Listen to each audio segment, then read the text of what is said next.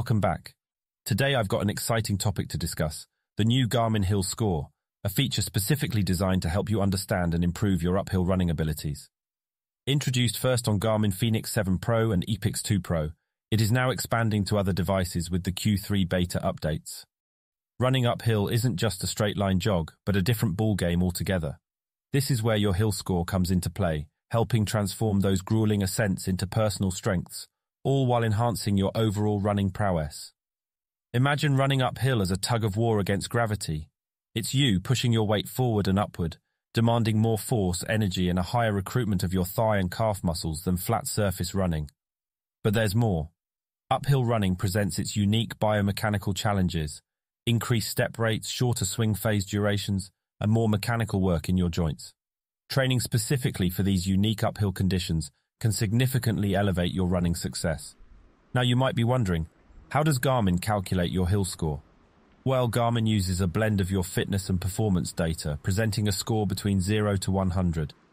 A higher score signifies better uphill running proficiency.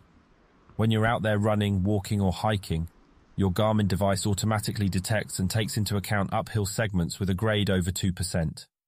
Your recent activities greatly influence your current score, but the analysis also considers data from the past several months.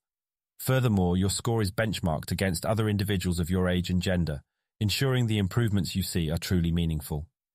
Your Hill Score isn't a standalone figure, but a combination of three critical elements: hill endurance, hill strength, and VO2 max.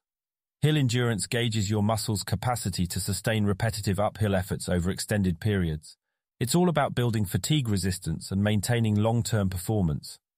Low-intensity activities, gradually increased over time, can significantly boost your hill endurance.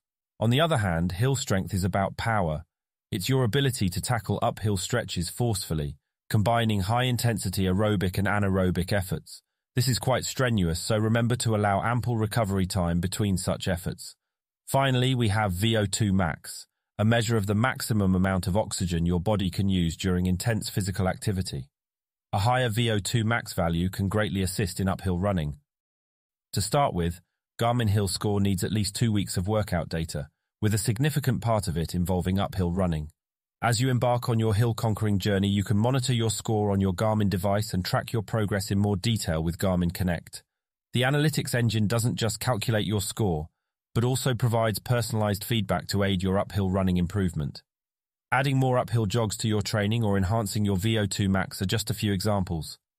The Garmin Hill Score landed on Garmin Fenix 7 Pro and Epix 2 Pro to begin with, but it has rolled out in beta form in the past few days to a bunch of devices. This includes the Forerunner 955, Garmin Fenix 7 Series, Enduro 2 and a few others. Master the uphill game with Garmin Hill Score and transform yourself into a more efficient and strong runner. That's it for now. Stay tuned for more updates.